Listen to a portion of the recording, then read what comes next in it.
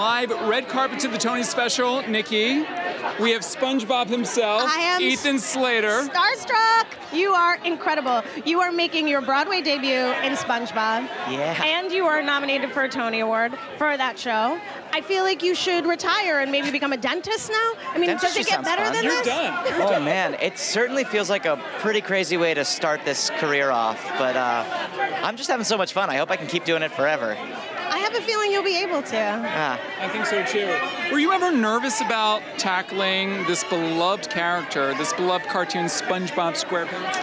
Yeah, you know, I mean, we've been developing the show for 6 years at this point. I mean, off and on, you know, 2-3 weeks at a time. But we did it in such little steps that my confidence grew each step of the way, and I never really thought we were going to make it to Broadway. They kept on telling us we're not going to move forward unless it's something that's really innovative and exciting and new. And each step we did have that, but only enough to get us to the next step. So little by little, I built this character and became a little more confident each time.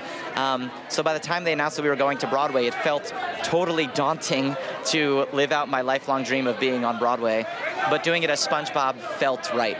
That's so exciting. And you're not just a performer. You write music. So what other projects are you working on in your vast amounts of free time? Oh yes, I've got so much time to do all these things. But I have been working on a screenplay and a musical that I've been developing. I did a reading of it a couple of months before we started SpongeBob. That's exciting. I will say writing is a really good during a Broadway show activity.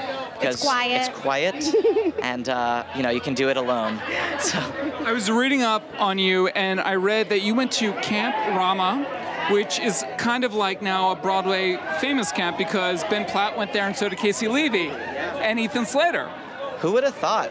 Camp Rama. We went to 3 different versions of the same camp. It's a Jewish summer camp, but all 3 of us had a similar experience, which is that like. One of the great things about that summer camp was it fostered really great relationships, but also a love for the arts in a really, you know, stripped down kind of way. There weren't big productions. It was, you know, we did Grease, where our only set was a tarp that there's a great picture of it falling down in the middle of Grease Lightning. Awesome. It's like, it's mid-song, it's falling down, and we're all like looking over our shoulders, like, are we gonna get crushed by the tarp? I know, but it was in Hebrew, of course. So I feel like one of the great things about that was it was like, you know, build theater from the ground up, do what you can with the people that you like, and it creates more creative people, maybe? I don't know. I love it. Well, that process, I mean. Congratulations. Have fun tonight. Have fun. Thank you. Congrats. Nikki, let's send